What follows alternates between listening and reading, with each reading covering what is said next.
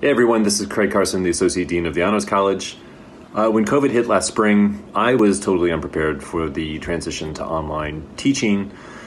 And to be honest, I had always wanted to be more effective with my technology use, both for my administrative as well as my teaching responsibilities. But I worried that the learning curve would be really steep, and I already felt overwhelmed with all the work that I needed to do. I guess I also felt that the Luddite in me really felt that we couldn't replace the things that we do in person, both with our students and with each other, with some sort of online platform or tech solution. So when the campus shut down, I, like many of us, simply had no choice, and we needed to adapt very quickly. And I attended as many of the FCPE workshops that I could fit into my schedule. They were fantastic.